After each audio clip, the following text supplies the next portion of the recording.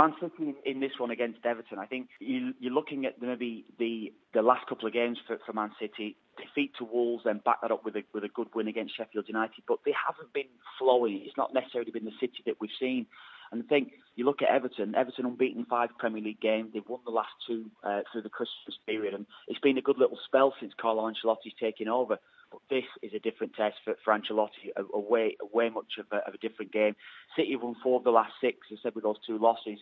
And I think with City, they maybe even, I wouldn't say surrender the league, but it feels as though now that City have just got to just try and just keep going with the hope that Liverpool are going to drop points, and it looks unlikely. So maybe they're losing that little bit of energy through the side, and maybe that little bit of confidence that they are actually going to go and do it. And it's probably all about Everton. Can they contain Man City? And I think Everton will put a decent showing on. I think they will go there with a little bit of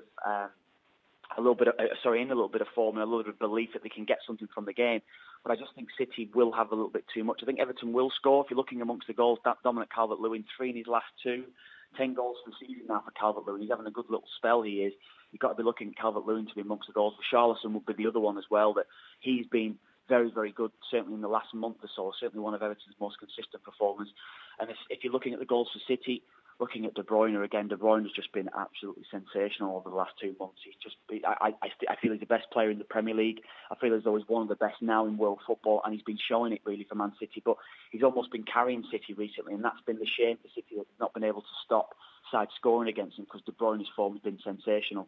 And I think City will probably shade this game. I think City to win. I think Everton will score, as I was saying earlier. City to win, both teams to score. Very, very tight match. Perhaps 2-1 this game for City. But I think City will just edge this one.